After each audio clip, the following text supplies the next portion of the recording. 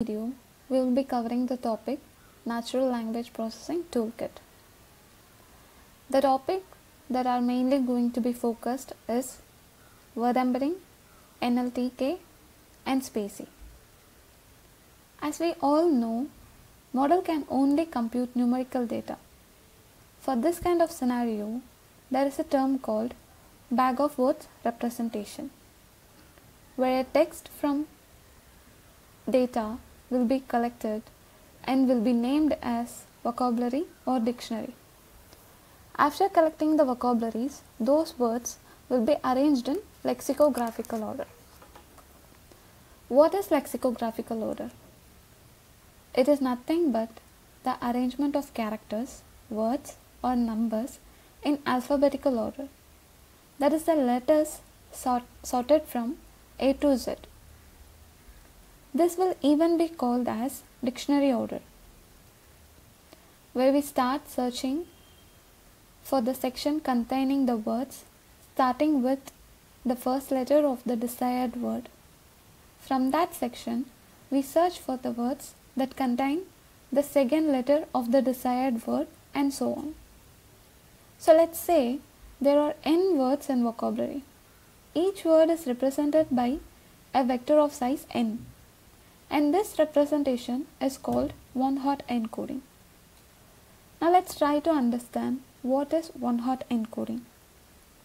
As we initially saw, a model can only understand numerical data.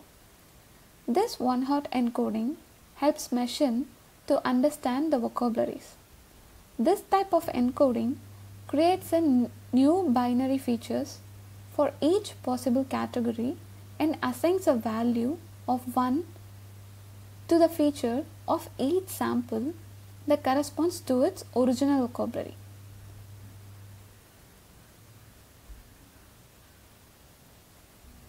Let's try to understand by seeing this example of pets which are arranged in a vector format. On the left hand side, the name of the pets are arranged in a way that human could understand. On the right hand side, it is arranged as zeros and ones as machine readable. For the first data, cat, it is represented as 1 in the first index and the rest are 0.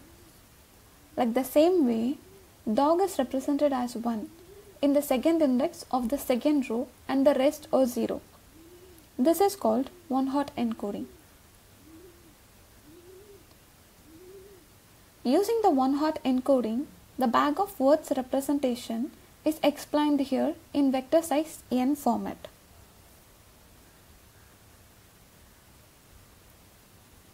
Now we will see about word to vector. Word to vector is another way to represent words. Why do we go for word to vector?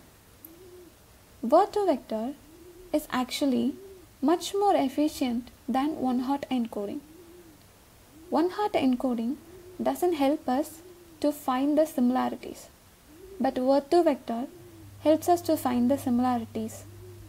This word to vector model represents words in dense vector instead of one-hot encoding. Model should be able to capture semantic and morphological similarity, so the vectors for similar words are similar.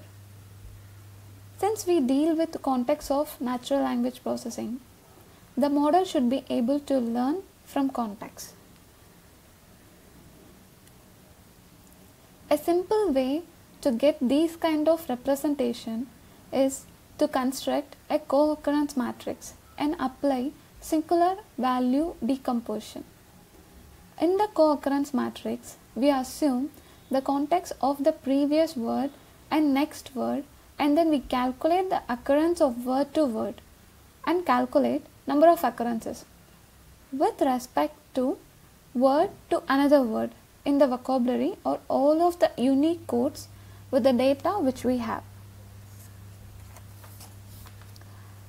This process is slow, and the problem in this method is if we have billions of rows and columns, or when we are dealing with large data, it will tend to operate slow. So for this, to rectify this slowness, we can use word to vector.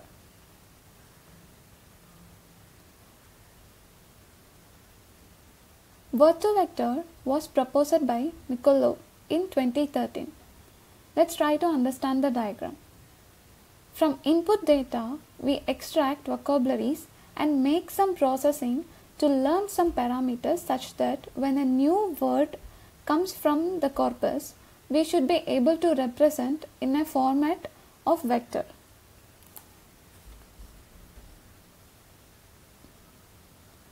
Word to vector is basically computationally efficient because it's a two-layer predictive neural network for learning word embeddings from raw text.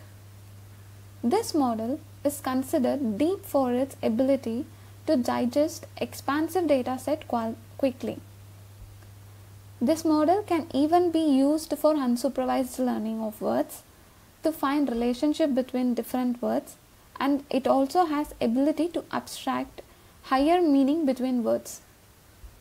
This model is used in natural language tasks such as language modeling, sentiment analysis, and more.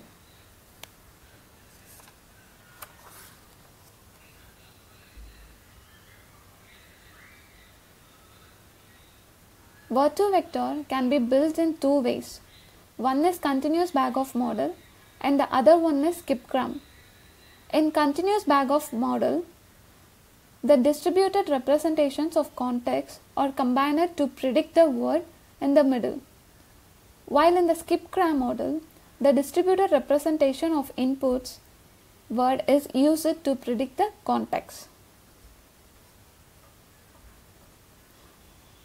So these are the two ways to install word to vector in Python. A library called gensim is used to install word to vector. We can build continuous bag of words model by calling word to vector function from gensim library and by providing necessary functions and parameters. In the similar way, skipgram can also be used by calling skipgram. So that's all about the introduction to natural language processing tools. Thank you.